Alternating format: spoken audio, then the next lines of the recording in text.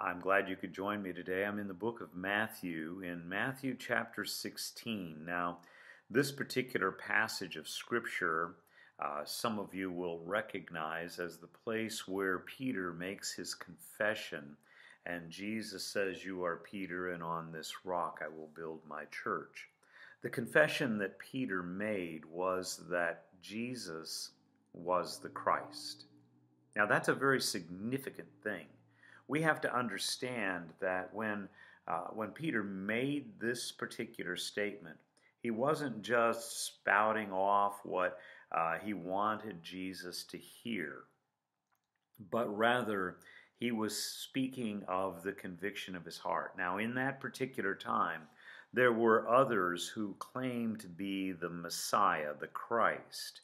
But Peter was saying, "Jesus, you are that one. We have seen your miracles. We have listened to your teaching. We have watched your baptism. We have seen all of those things that have come upon this world because you're here. And we therefore recognize that you are the Christ." Now, what I would like to focus on, that's important and necessary for us as individuals as well. Later, John will write in his book that the events of Jesus' life that he records there in John's Gospel are written so that you may believe that Jesus is the Christ. That's what Peter's confessing in Matthew 16. But that you may believe that he is the Christ, and that by believing you may have life in his name. So all of us need to come to that particular place where we recognize that Peter's confession is our own confession, and we need to say to Jesus, "You are the Christ, the Son of the living God." But what I find very interesting here is in verse 17. In that particular passage, it says that Jesus responds to Peter by saying, "Blessed are you, Simon, the son of John, because flesh and blood have not revealed this to you." Now, hold on for that a moment. We think that it's because of our cognitive rationalism or perhaps some experience that we've had that we have acknowledged Jesus as the Christ. But in reality, it's because the Father of our souls and our lives, the Creator, has come and he has revealed to us who Jesus is. Now that's very significant. First of all, it prevents us from being arrogant and imagining that it's something in us and because of us. It keeps us from pulling on our lapels to say, "Look how good I am." It's that God himself has given to us the proper understanding. In many ways, he has ordained the circumstances that would bring you and me to the place where we would recognize that Jesus was the Messiah.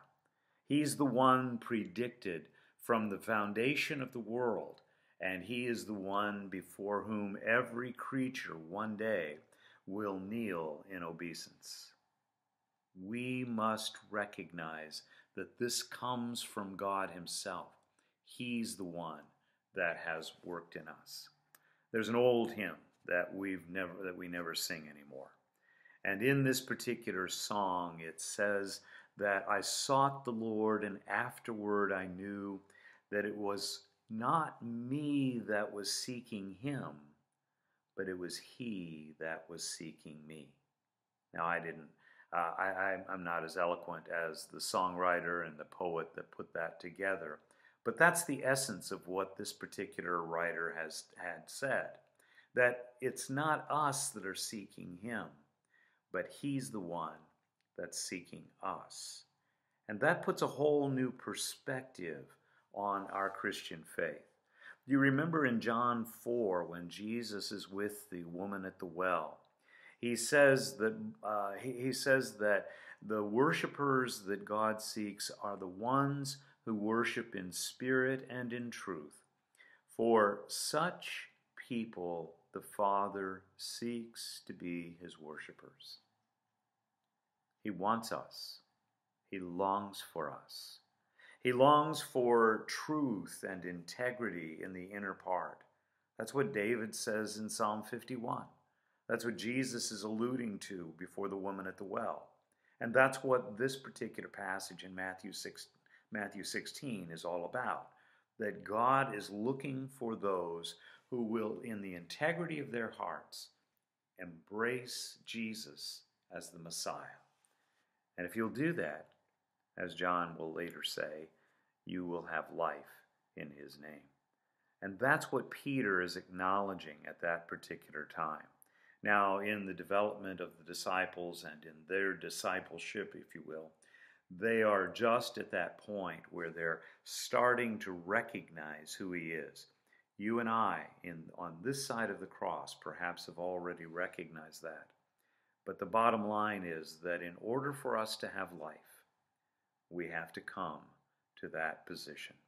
And he is seeking you and me. Father, we thank you that you are, in the words of another poet, the hound of heaven. You are looking for us. You are searching for us. You're seeking that we might have life and come to know you. And we praise you and we honor you. And we pray, Father, that you would help us to be discerning and know that we can't pull the wool over your eyes, but that we have to be honest in the quietness of our hearts. Help us to do just that. In Jesus' name, amen. God bless you. Have a great day.